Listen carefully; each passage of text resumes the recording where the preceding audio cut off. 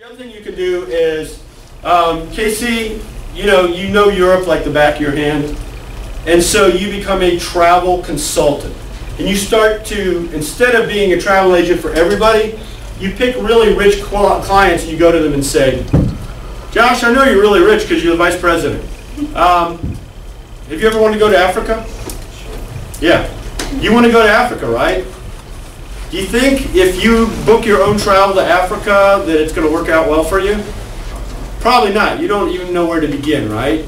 You might like book a hotel where like a lion will come and eat you in the middle of the night or something, right? But Casey's an expert on Africa, and she says, look, I'm going to book your travel. I'm going to put together a travel package to Africa for you that is out of this world. I've been there several times. I know what to do. I know what to stay away from. I know the hotels where the lions will eat you, and I won't book you in them, right? And so she does it for a small fee. Is that a good investment on you if you're paying? Yeah, because you got limited time in Africa. I mean, yeah, I'll tell you, I'm going over to Europe, and I've been over to Europe a couple times, but I've got an extended period. So I'm picking everyone's brain around here. Okay, what do I do when I'm here? What do I do when I'm there? Because I have a limited time, and I don't want to get caught in the tourist traps, right, that are going to charge me, a lot more money when I can be doing something really cool that only the locals know about. Make sense? So that's the future of travel agents. If you want to do one of those two things, great. But if you want to be a retail travel agent, the job really doesn't even exist anymore. You go? Pretty cool? All right. Corporate travel manager is what we talked about. Works within large corporations. You can still work as a travel agent, you just have one client. And it's usually a big company. Okay? And you can also pick up some work on the side being the meeting planner because big companies have big meetings, right? So you can go in and say, look, I'm already handling your hotel arrangements for the big annual convention. Why don't you just let me handle everything, plan it? And just pay me, I don't know, $80,000, $90,000 to do it, right? So what's Josh going to say?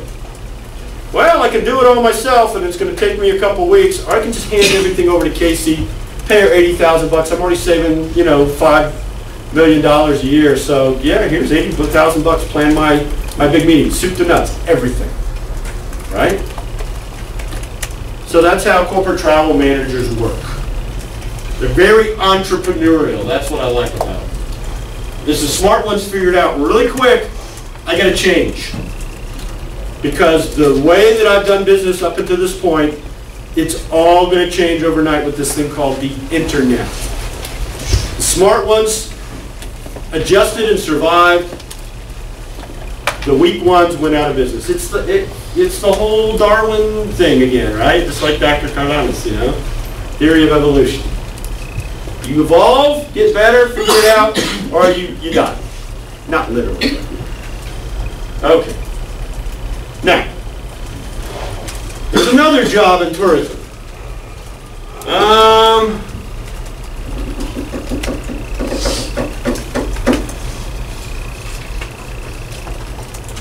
Where are you from? You're from Charleston, right? Yeah. Okay. You're no longer from Charleston. You're from Brazil. You ever been to Brazil? Pretend. All right. Okay. And you know everybody in Brazil. You're a well-connected man. You're an entrepreneur. And what's your name? Mikey. Mikey. Everybody knows Mikey. Mikey is a big wheel. And pick a city in Brazil. Sao Paulo? Sure. Okay. Sao Paulo. Big wheel in Sao Paulo. Am I saying that right?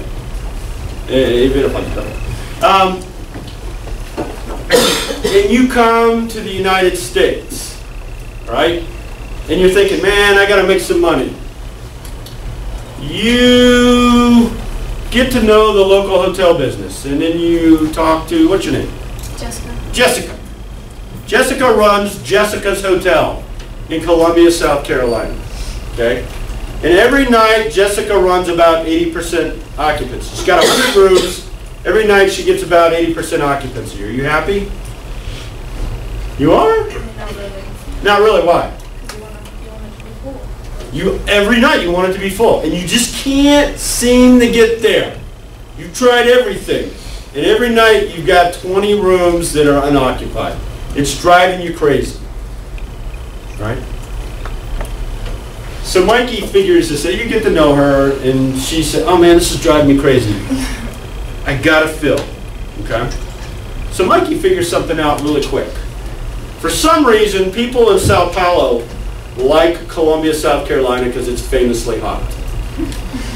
And Mikey knows this. So he goes to Jessica. Says, "Jessica, I got a business proposition for you. You interested? How about I bring business to you from Sao Paulo? You interested?" Yeah. I can guarantee you, I can put 10 rooms a night into your hotel. Guaranteed, every night. Interested? Okay. What's he want in exchange? Not commission. He wants more. Okay.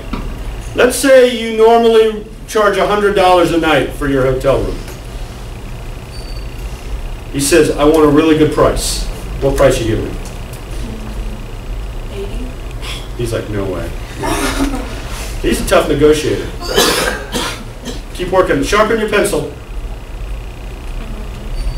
70. What do you think?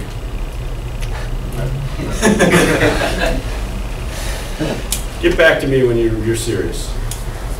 50. 50. 50% off, right? He says, "Deal." You say to him, "Okay, look, Mikey, I'm going to give you this deal, but you buy 10 rooms a night. I don't care if they're occupied or not. How many rooms a night are you going to pay for?" 10. Whether you got people in them or not, I'm going to give you this really good rate, but you're going to pay for 10 rooms a night. No ifs, ands, or buts about it. Okay? But Mikey, again, he's connected in Sao Paulo. He's like, "Man, I can probably put 20 rooms a night in here, but let's be safe and let's do 10. And so what you're doing is you're becoming a travel and tour wholesaler.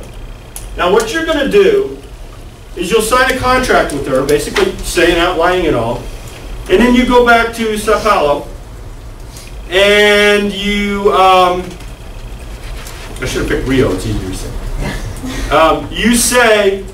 You start advertising. Trips to Colombia, packages, famously hot Colombia, right? And you get all these people, "Oh yeah, I want to travel to Colombia."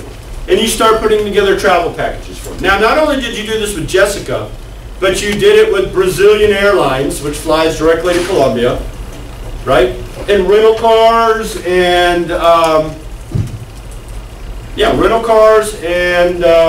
Carowinds. For some reason, they all like to go to Carowinds amusement park because they don't really have that many good amusement parks in Brazil, okay?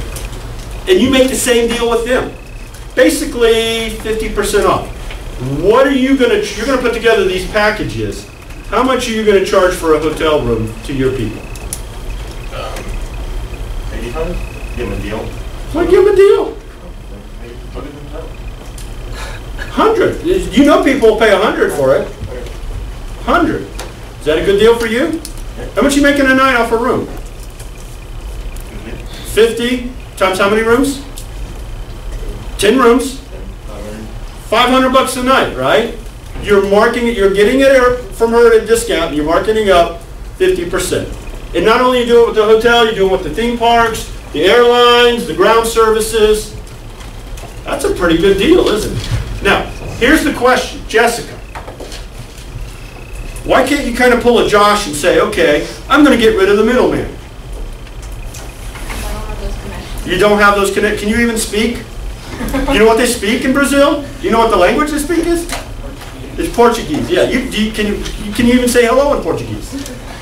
So if you try to go to Sao Paulo and sell your hotel rooms, what's going to happen? They're gonna. What are you saying, crazy lady? See, he's using his connections to package things together. Yes, ma'am. Is this like Groupon? A little bit. It's the same basic DNA. It's the same thought. It's more like, anybody ever done like a ski package vacation? Yeah. They're doing the exact same thing. They're not going to Brazil, they're going to the ski resorts. But they're giving they're giving the ski packages access to a market they probably are untapped. And so who's making out in the deal? Mikey. Are you happy? Jessica, are you happy? Making $500 Absolutely. 90 rooms better than 80 rooms a night? You should be happy. That's what travel and tourism wholesalers do, okay? And 5 years ago, I had this student in my class from Puerto Rico, and he didn't know what he wanted to do, and he was in my intro class. He saw this, and he said, man, that's it. I'm Mikey in Puerto Rico. I know everybody. People love to come to Orlando, and he's put it together, and I hope he's doing really well in A Millionaire. One day he's going to like give me a grant for $1 million or whatever. Forgive me. All right. You guys learn enough today? Get your money's worth?